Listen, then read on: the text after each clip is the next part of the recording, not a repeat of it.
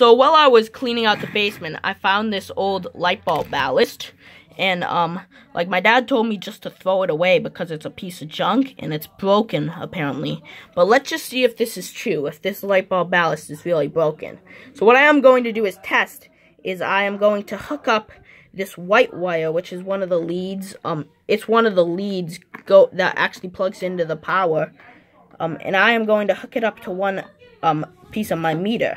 And then what I'm going to do is I am going to start testing all the wires besides the black wire, which is the... Okay, I tested out this yellow wire. Everything seems fine. You see my meter is reading 1.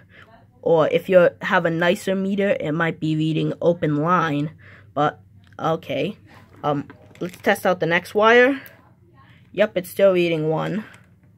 And the next one, the red one, 1. The other red one should also be reading 1. Yes, the red one is also reading a 1. And let's test out this yellow one. Oh, that yellow one. Oh, I mean the blue one. Oh, crap.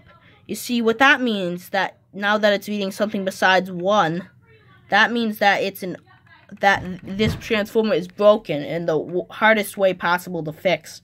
And it's a piece of junk, and I won't be able to do anything with it, really.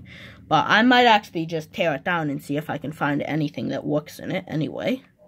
But yeah, that's how you test it. Unfortunately, this one is broken, and I won't be able to use it for any of my high-voltage experiments.